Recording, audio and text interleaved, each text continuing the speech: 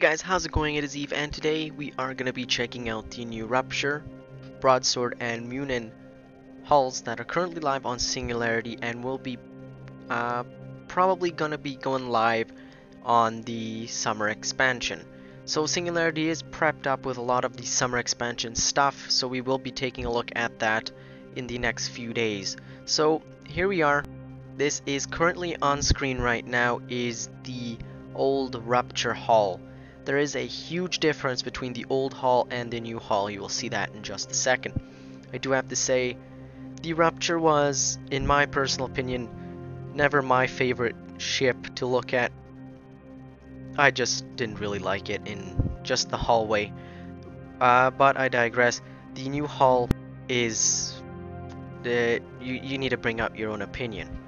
So without further ado, we'll go ahead and have a look at the new Rupture hull.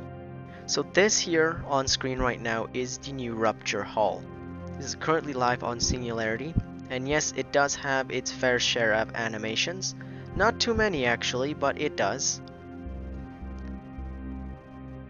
Back in the old time with the Broadsword and the Muninn, the hulls for the most part were relatively the same. The only difference were the lights on the ship and the color of the hull.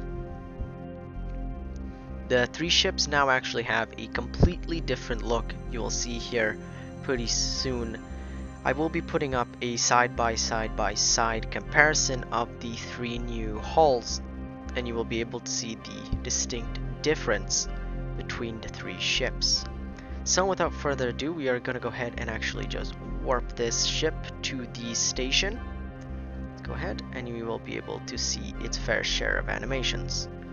As you can see, really the only animations it has are its turret hardpoint covers. You have 6 per side. Oops. Not much of a cover when the whole side is exposed. You can see right through all the hardpoints. Here we are, we're about to exit warp.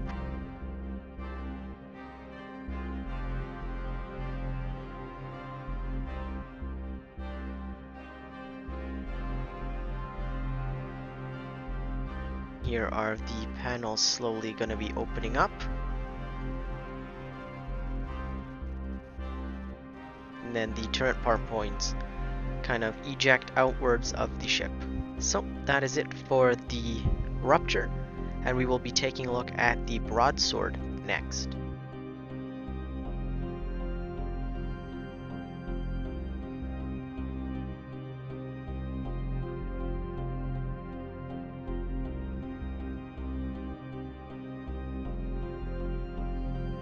So here we have the Broadsword. I do apologize in advance if the ship is a little bit hard to see on screen.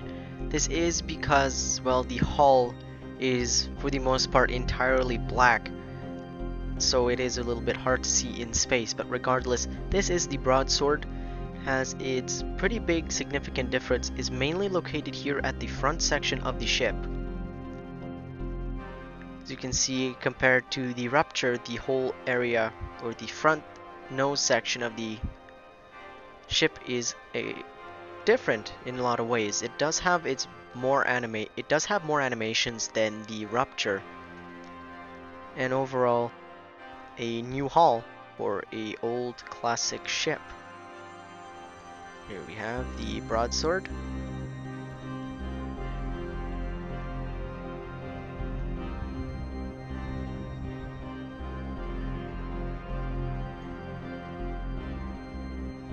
Next up, we're going to go ahead and warp it back to the station, and we will have a look at its animations. As you can see, the turret hardpoints already went down. The front little hooks, for lack of a better term, did come in closer to the ship. They got retracted, and the front panels also actually closed while the ship entered warp.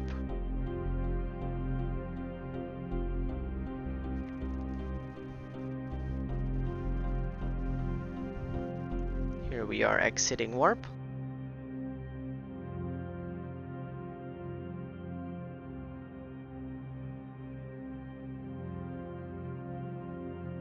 As you can see, the front part does go back out, and the panels do slide back out.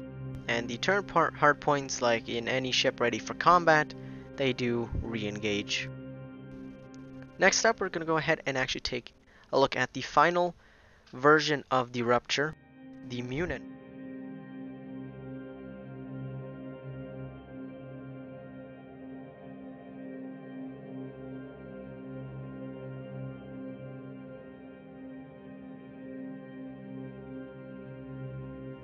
So for the last ship we have here, this is the new redesigned Muninn hull. Compared to the old one, it is a very big step up. As like I said before, the old hull of the Muninn and the Broadsword was basically just a retextured Rupture hull. You can see this, the new redesign actually does give the ship a whole different variety. It does stand out more on the battlefield or just flying around. Without spoiling too much, this ship doesn't have very much in terms of animations. It does have a cool little effect, whoops, right here up on its nose section. This actually does turn blue when you enter warp. Other than that, the animations are the same across the other two ships. The hardpoints retract and get covered up by their covers. And so we are gonna go ahead and actually just warp the Muninn back to the station. Make sure you pay attention to this front section. Like I said, it does actually change a little bit. Let's go ahead and warp. There we go. Here we are actually entering warp now. As you can see, it actually did change from its orangey glow to an actual blue. It actually does kind of look like a shield here in a way, of some sorts. Regardless of that, this is the new Muninn hull that is set to be released in the next EVE Online expansion. So here we are, exiting warp.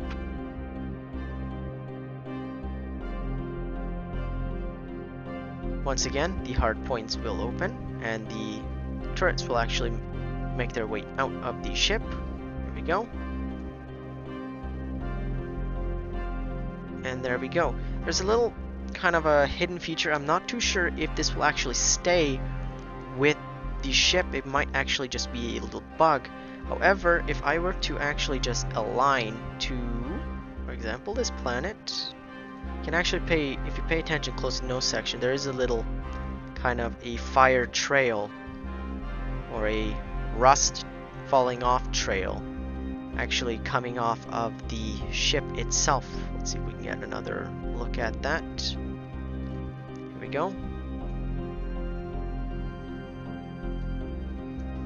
Oops, I believe I pressed the wrong button. Align to. Here we are. As you can see, it is right down there. This is not very visible. However, it is very visible should you be making some pretty wide turns, like these ones here. That way, the ship will turn at a more aggressive angle and it is more visible. And so that is it for this video, guys. I hope you enjoyed the new Rupture redesign, and I hope you will enjoy it once it is live on Tranquility. So that is it for this video, guys. Fly dangerous. Peace. Hey guys, thanks for watching. If you liked this video, give it a thumbs up. If you didn't, give it a thumbs down. You guys can check out my other previous videos by clicking the two thumbnails on screen right now. And if you've enjoyed this video and would like to see more, go ahead and click on that subscribe button. Fly dangerous. Peace.